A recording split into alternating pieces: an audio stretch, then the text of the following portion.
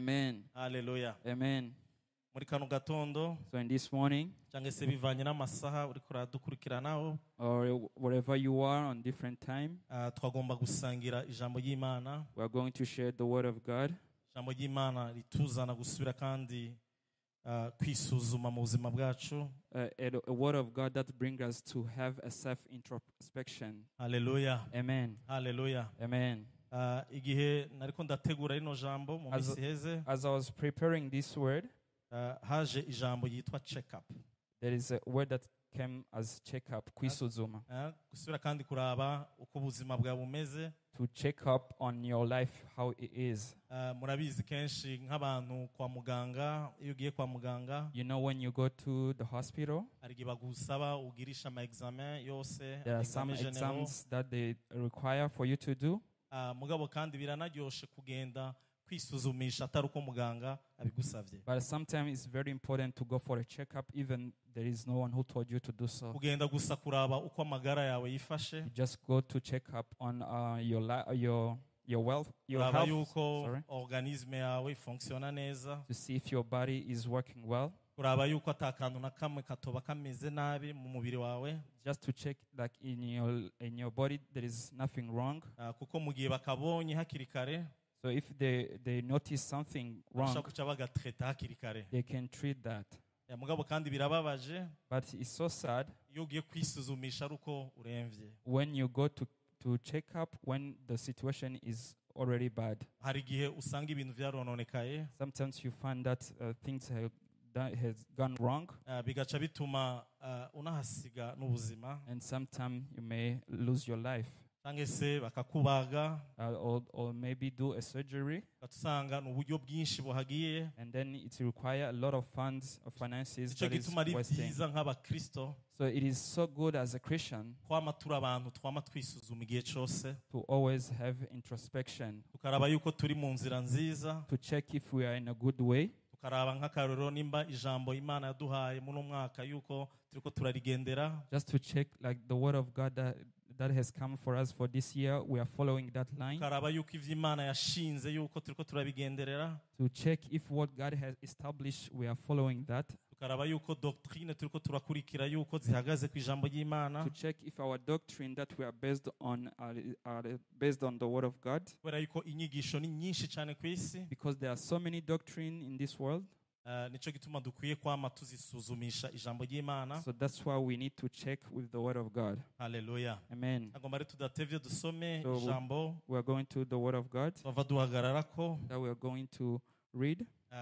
Ngomba gusaba abantu bose babishoboye mu mwandike If you have somewhere where you can take some note, kugira ngo niwataha so that if you go back cyangwa home, ikindi gihe ushaka gusubiramwo or if you want to revise your note, subiremwo just to go again kugira ngo in usubire what kandi you've ube written, rafreshi. so that you may refresh. Haleluya. Amen. Abikorinto wa kabiri igice 13 Go to umurongo wa the gatanu 2 Corinthians chapter 13, verse 5. turasoma. Abikorinto ba kabiri igice 13 umurongo wa gatanu 2 Corinthians chapter 13, aravuga verse ngo 5. ari mwebwe mwisuzuma mumenye yuko muhagaze mu kwizera, ari mwebwe mwiraba, mbega ntimwiyizi? Ntimwizi yuko Yesu Kristo ari muri mwebwe, kiretse kumbure murabahinyuwe. Turasubiramo. Abikorinto ba kabiri 2 Corinthians igice 13 umurongo wa gatanu chapter 13, verse 5. ari mwebwe mwisuzuma mumenye yuko muhagaze mu kwizera, ari mwebwe mwiraba, mbega ntimwiyizi? Ntimuzi yuko Yesu Kristo ari muri mwebwe, kiretse kumbure muri abahinyuwe. Examine yourself as to whether you are in the faith. Test yourselves. Do you not know yourselves that Jesus Christ is in you, unless indeed you are disqualified? Hallelujah. Amen. Hallelujah. Amen. Ijambo ry'Imana ni cirore. The word of God is like a mirror. Iyo twirabiramwo, We look ourselves in the mirror tugaca turaba tubona yuko tumeze neza cyangwa se tutameze and neza. to check if we are doing well or not. Kuko ntushobora kwisuzuma udafise ico urabirako. You cannot examine yourself not having a reference. rero ijambo ry'Imana rihari kugira ngo ridufashe kwisuzuma. The word of God is there to help us to examine navuze nti ourselves. ijambo ry'Imana sinavuze idini. I'm saying the word of God, not the religions. Ndiko ndavuga rya jambo ryarema amajuru n'isi. The word of God that created the heavens and the earth.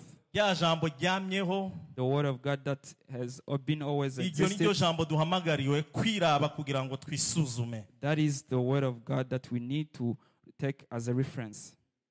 Ikintu Imana ashyize ku mutima wanje, What God has put on my heart, Imana ishaka yuko twisuzumamwo uno munsi. that God wants us to check on. Nashaka ikintu cyose mpava mvuga, I want you, everything that I'm going to share, uri kuriraba, if you are checking it, uri kurisuzuma, if you are examining yourself, ugerageze wihereza amanota.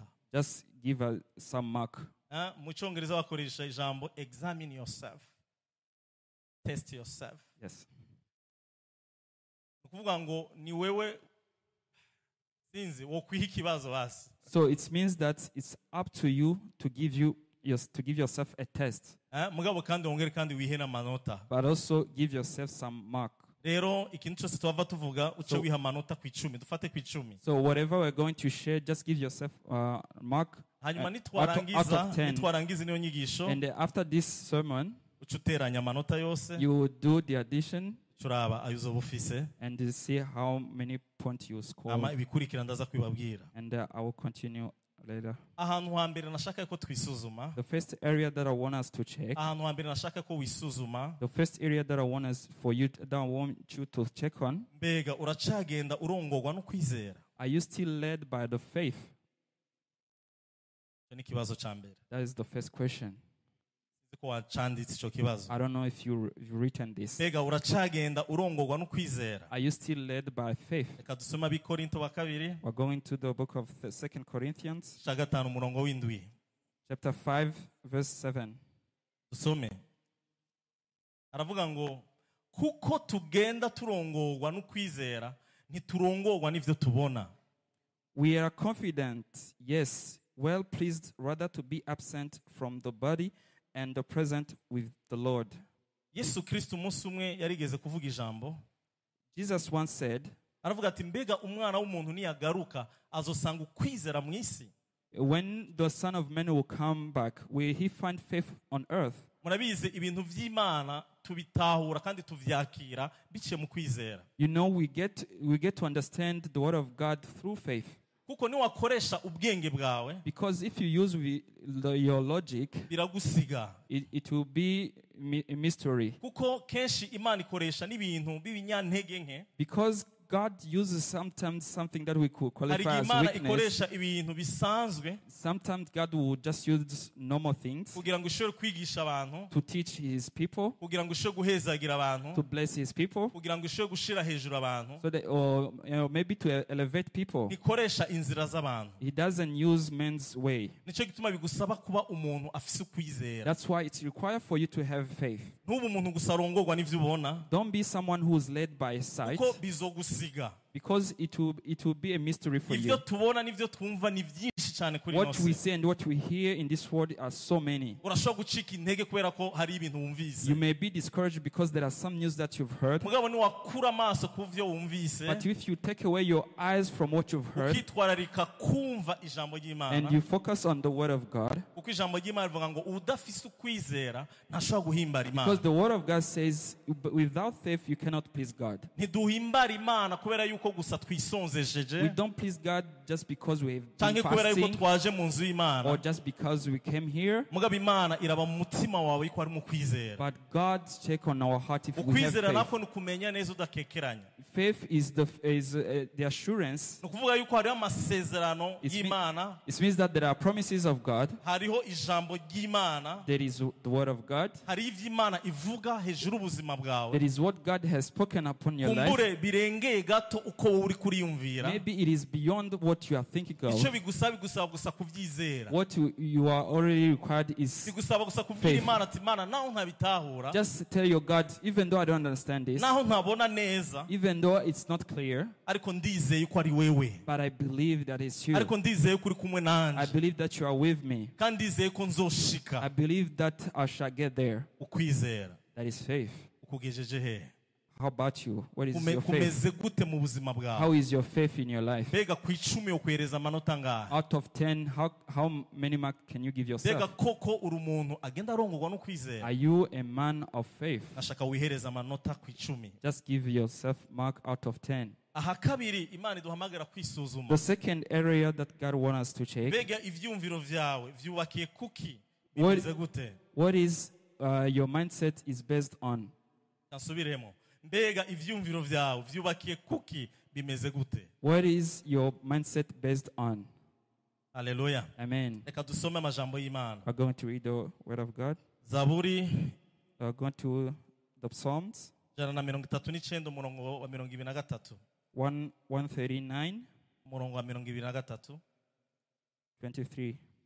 zaburi reka dusome muri media barakoze cyane Thank you. The aravuga media ngo team. mana nsuzuma umenye umutima wanje nuncace umenye ivyumviro vyanje Search me, O God, and know my heart. Try me and know my anxieties. reka dusubiremo mana nsuzuma umenye umutima wanje nuncace umenye ivyumviro vyanje Search me, O God, and know my heart. Try me and know my anxieties. wari uzi yuko wowe nk'umuntu Did you know, as a human being, ushobora kwibesha mu vyumviro vyawe you can get wrong with your mindset? urashobora kuvuga ati mfise You experience may say, I have this experience. ushobora kuvuga ati ndamenyereye bino bintu I know how it is done. bene data abantu birirwa bagwa mu mitego n'abantu bari bazi yuko bametriza vyose People who get trapped are the people who think that they have control of everything. nico gituma ukwiye kuba musaba imana uti mana nundabe That's why you need to ask God, search me, God. mana nugerageze umutima wanje ivyumviro vyanje Try my heart, try my thought. mana kugira ngo niwabona ntari mu nzira nziza mana unsubize mu nzira yo So that if you find that I'm in the wrong way and you take me back to the right way. reka dusome abifilipi kane umurongo w'umunani We're going to the Philippians chapter 8, abifilipi igice ca kane umurongo w'umunani chapter 4, aho batwereka ivyumviro vyacu bikwiye kubakira kuki where they show us what our mindset should be based on. reka dusome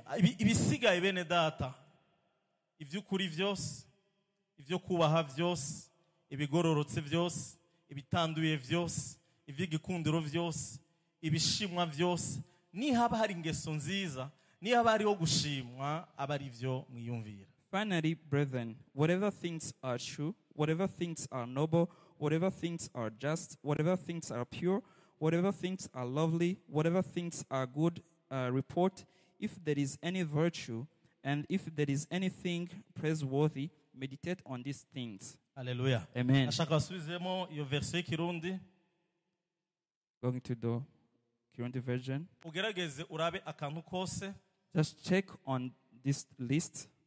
urabe mbega uhagaze hehe What is your position? ibintu bizunguruka mu mutwe wawe How is your mindset? mbega ivyumviro vyawe vyubakiye ku bintu vyo kubahwa Is your mindset based on the noble things? ivyumviro vyawe bihagaze ku bintu bigororotse Is your mindset based on the just things? ibintu bitanduye Things that are pure, ibintu vy'igikundiro things that are lovely, ibintu bishimwa things that are good report. bimeze gute mu vyumviro vyawe How is your mindset? cyangwa se uri wa muntu ikintu cose ubonye wamubona kote negative Or you're just someone who is always negative. wamushaka guponda ibintu vyose You are always criticizing. ntiwigera unezererwa gutera imbere kwa mugenzi You are wawe not happy when someone is moving forward. mugabo ijambo ry'imana riratwereka neza ivyo dukwiye kubakira But the kw'ivyumviro word of God is showing us what our mindset should be based on. ico cari ca kabiri This was point number 2. niwiha amanota ku icumi Just give yourself mark out of 10. ikigira gatatu The third thing, mbega umubano wawe hagati yawe na data Yesu Kristo na mpwemu yera wifashe gute how is your relationship with the Father, Jesus Christ, and the Holy Spirit? ifashe gute How is it? ni kangahe usaba data How many times do you ask the Father? ni kangahe ushira hejuru Yesu How many times do you praise Jesus? ni kangahe ugenda urongorwa na mpwemu yera How many times are you led by the Holy Spirit? kuko imana iduhamagara kugira ngo tube en communion tugiranire ubu busabane nayo Because God is calling us to have a communion with Him. gifashe gute mu buzima bwawe? How is it in your life? Mbega ntiwoba ufata umwe muri ubwo butatu butagatifu gusa akaba ari we ugirana imigendano gusumba uwundi? Are you not taking one of in the Trinity to have more relationship more than others? Kuvugana na Yesu cyane. Maybe you talk to Jesus, mugabo ukibagira mpwemu yera. but you forget about the Holy Spirit. Canke kumbura usaba data cyari umuntu ukunda gusaba. Or you may someone who likes to ask the Father. Mugabo bikakunanira kuba umuntu atuje asabana na mpwemu yera kugira ngo ushobore kumenya aho Imana ikira kujana. But it's so hard for you to be someone who is so calm to ask the Holy Spirit. Imigenderanire yawe ifashe gute? How is your relationships? Ubusabane bwawe bumeze gute? How do you commune with the Trinity? Ni yihe discipline wihaye yo kwiherera kugira ngo usabane n'Imana data na Yesu cyangwa na mpwemu yera? What kind of discipline have you given yourself just to commune with the Father and the Son and the Holy Spirit? Mu masaha 28 Imana iduha. In the 24 hours that God gave us. Iminota ingahe na masaha ngahe uhereza Imana? How many hours do you give God? Hallelujah. Amen. Hallelujah. Amen. Naco nyene ucibazeko. Think about this. Ico cari kigira gatatu. That was point number 3. Nizere ko wihaye amanota ku 10. I hope that you are marking this. Ikigira kane. Number 4. Mbega woba uri kukorera mu vy'Imana yakuremeye? Are you working in what God has called you to do? Hallelujah. Yeremiya igice ca mbere murongo wa 4 tugeze ku murongo wa 5. We're going to the book of Prophet Jeremiah. Yeremiya igice ca mbere chapter 1. Umurongo wa 4 tugeze ku wa 5. From verse 4 to 5. Adufashe muri media banyarutse. You can help us, the media team. Kugira ngo dukoreshe umwanya neza. Then the word of God came to me saying, before I formed you in the womb, I knew you. Before you were born, I sanctified you. I ordained you a prophet to the nations. Hallelujah. Amen. Kadusome mu Kirundi. Mu Kirundi haravuga ngo nuko ijambo ry'Uhoraho rinzako riti ntarakubumbira mu nda nari ndakuzi kandi utarava muri yo nari narakurobanuye nagushizeho kuba uvugishwa nanje mu mahanga. Abanyefeso 2 murongo wa 10. Ephesians chapter 2 verse 10. Abanyefeso Ephesians chapter 2 murongo wa 10 verse 10. Kadusome mu Cyongereza batangure. For we are his workmanship, created in Christ Jesus for good work, which God prepared beforehand that we should walk in them. Hallelujah. Amen. Kuko turi biremwa vyayo twaremewe muri Christo Yesu ngo dukore ibikorwa vyiza ivy'Imana yateguye kera ngo tubigenderemo. Hallelujah. Amen. Mbega uri kukorera mu muhamagaro wawe? Are you exercising your ministry? Mbega uri umuntu wama urondera kumenya igihe cyose uti Mana kubera iki ndiho? Are you someone who is strive to know why you have been created? Hallelujah. Amen. Data nimba uriho, if you exist, kugira gusa wige, or just to learn, canke utunge, or just to be rich, hanyuma bice biherera ngaho. And that's going to be the end of the story. Mugabo hari umuhamagaro Imana yabanje kwiyumvira imbere kubaho. But there is a purpose that God gave you just before you were born. Nicyo gituma ubuzima bwawe buteza kuba ari ubuzima bufise iyo ntumbero buhagaze kw'icyo Imana yakuremeye yo gukora. That is why we are all called to have a purposeful life based on what God has called us to do. Nashaka wibaza ico kibazo uri kuribaza muri kano kanya. I want you to ask yourself this question. Ubu nyene uhagaze imbere y'Imana. Right now, if you're standing before God, igace kwereka ibintu vyose uri kurakora. And He's revealing to you what you are doing. Koko ubiravye. And if you really check on uri kukorera mu vyo Imana ishaka. Are you really exercising what fulfilling God's will? Cyangwa se uri kugwana n'ubuzima. Or you just fighting for life? Cyangwa se uri kurabaho ubuzima bwo kwigeranya n'abandi. Or you just living your life comparing yourself to others? Ukuravuga ati kana karansize. You're saying, oh, this person is going far. Reka ngerageze ndamushikire n'ingoga. Let me try just to reach them. Bene data ubuzima turimo. So this life we are living in subwo guhiganwa n'umwe. Is not competing with anyone. Mugabo n'ubuzima duhiganwa n'umuhamagara Imana yashize imbere yacu. But it's a life that we are competing with our own calling. This is the only competition that we must have. Ndiko ndiruka muri couloir yanje. Am I really running my race? mbega ndiko ndatumbera ico Imana yandemeye. Am I really living for what God has created me to Nashaka do? naho nyene wisuzume. Just check on that. Imeze gute? How is it? Ugira gatanu. Number 5. Mbega nibihe vyamwa ugaragaza? What are the fruits that you are manifesting? Nibihe vyamwa ugaragaza? What are the fruit that you are Hajya manifesting? muhira nibihe vyamwa uri kuragaragaza? At home, what are the fruit that you are Mbega manifesting? ngaha mu nzu y'Imana nibihe vyamwa ugaragaza?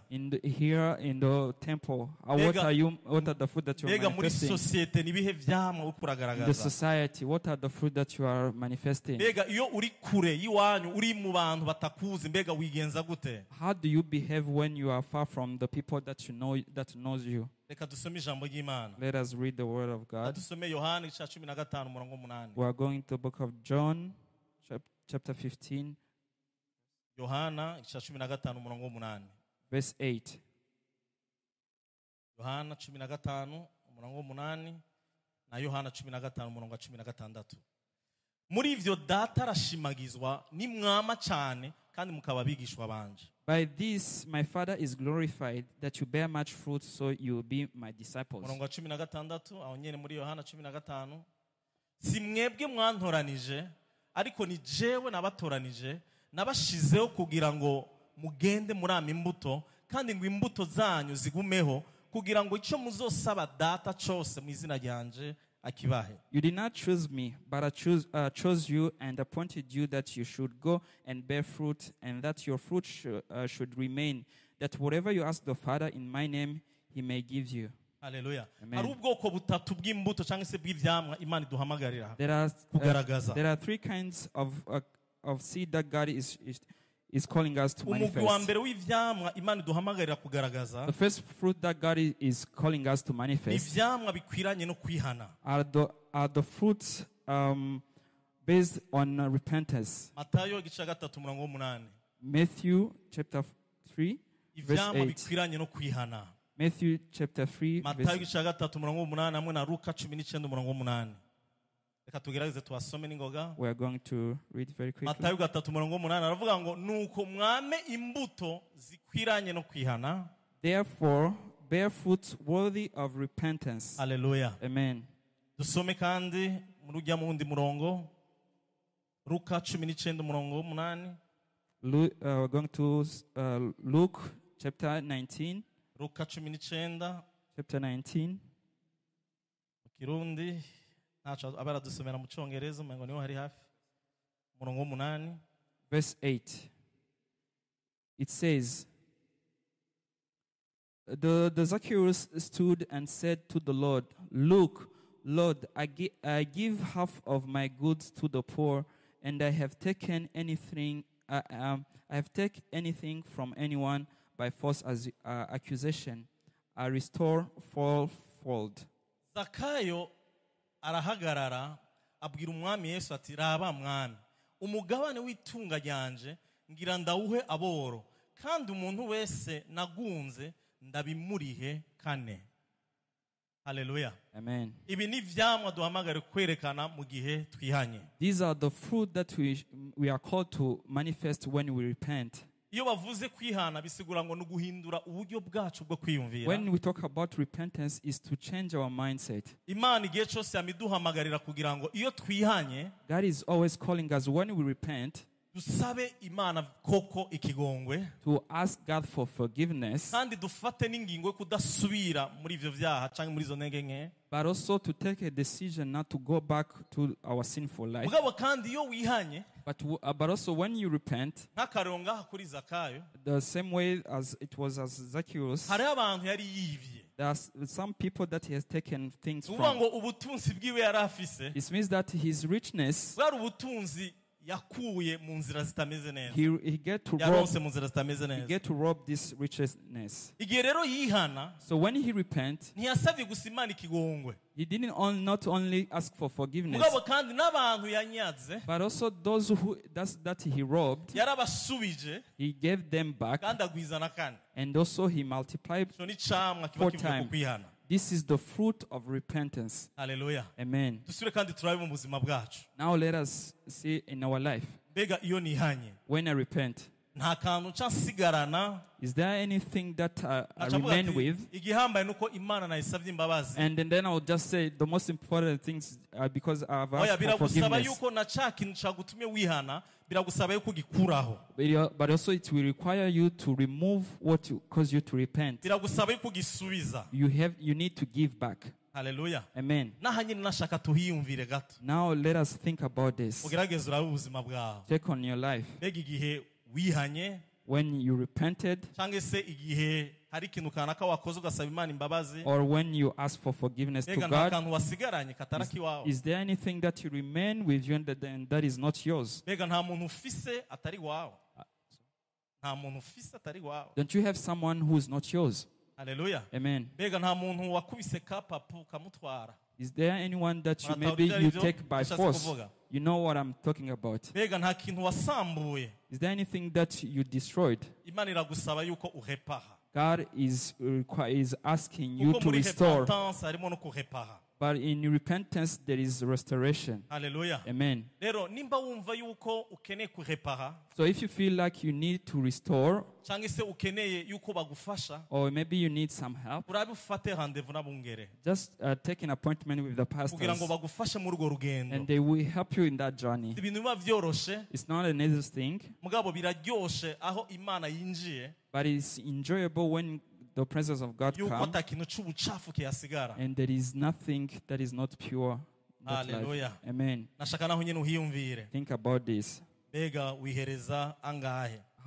How many marks do you give yourself Aho out of 10? wari umugwi uwa mbere Imana iduhamagarira kugaragazamwo That ivyaha. was the first category that God is asking us Reka to tugende manifest ku the mugwi fruit. ugira kabiri. Let's go to the second category. Ivyamwa vya mpwemu yera. At the fruit of the Holy Spirit. Abigalatiya 5 umurongo wa 22 tugeze ku murongo wa 23. Galatians 5.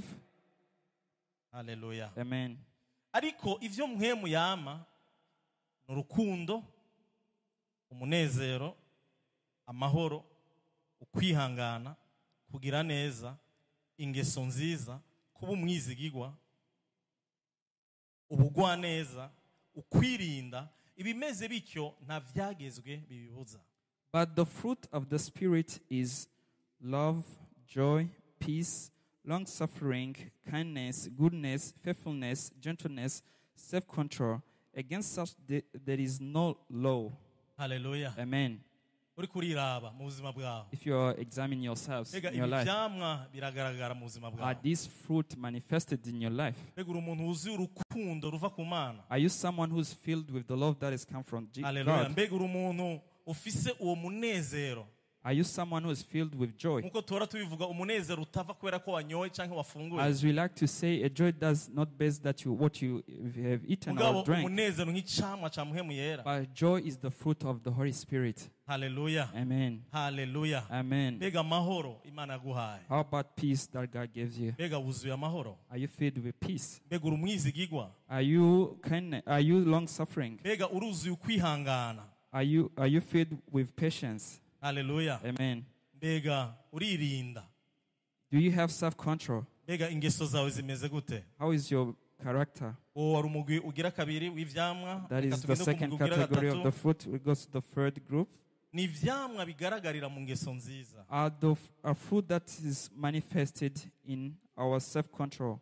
Reka dusome icete ca mbere ca Petero, Let's go to the first letter of Peter, igice ca kabiri umurongo wa 12. chapter 2, verse 12. Icete ca mbere ca Petero, igice ca kabiri umurongo wa 12. Chapter 2, verse 12. Icete ca mbere ca Petero, mugire ingeso nziza mu mahanga kugira ngo no kuvyo babavuga nabi nk'inkozi z'ibibi, ibikorwa vyanyu vyiza babona bize bitume bahimbaza Imana ku munsi ibagendeye.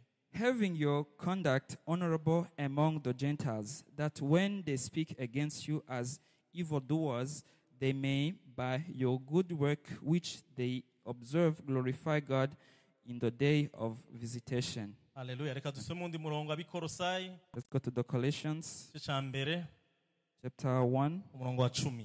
verse 10. Abikorosayi, Colossians, igice ca mbere chapter 1, umurongo wa 10. verse 10. kugira ngo mugende nk'uko bibere ab'umwami wacu mumunezereza muri vyose mwama imbuto mu bikorwa byiza byose mugwiza no kumenya Imana. That you may work worthy of the Lord, fully pleasing him, being fruitful in every good work and increasing the knowledge of God. Hallelujah. Amen. Dukwiye kugaba ingeso ku ngeso zacu. We really need to check our behavior. Ukaraba koko nimba ingeso zawe ari ingeso nziza. Just to check if you have a good behavior. Cyane cyane iyo turi imbere y'abantu batazi Imana. Especially when we are in front of the unbeliever. Ni vyiza cyane yuko abantu iyo bakubonye naho utorinda wisigura uvuga ati ngo je narakijijwe je ndi umukozi w'Imana. It is good, like when people they see you even before the introduction saying that you are a Christian or a servant of God. Bumvise imvugo yawe. But when people they hear when you are talking bakaraba action yawe or what you do, bonye n'ubwabo bakagaruka bavuga bati, and all of them they come back saying, like they will ask you, are you saved? Are you a servant of God? Because the way you are doing things is so different from what they are used to. When you are with the unbeliever, how do you behave? What are the characters that you manifest? That was the third category.